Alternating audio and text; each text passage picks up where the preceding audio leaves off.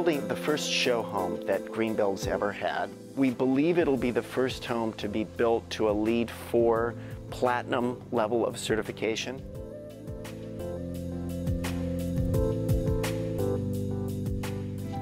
It's based on a standard living home we developed called the CK5, but we did some modifications for Make It Right because they're a partner, and after Greenbuild, the home will actually be installed at Make It Right in New Orleans. It'll be part of their community there. The home is built in modules. There are 3.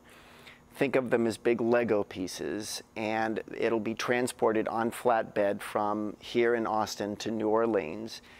The home will leave the factory 90+% complete. Our goal is to really do very minimal site work, and in fact the site work that we do has to do with materials that might cross a mod line.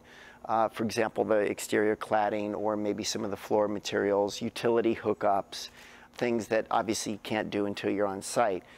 In the factory, we're doing not only the rough plumbing and electrical, but all the finished plumbing and electrical. So the tiles will come installed with grouting, appliances will be installed, all the lighting will be except for any hanging pendants. So the homes come from the factory very, very, very complete.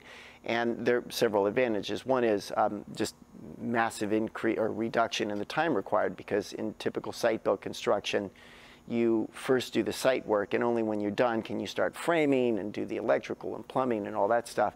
Here, while we're working on the site, we're building the home in the factory, so we're able to massively reduce time there.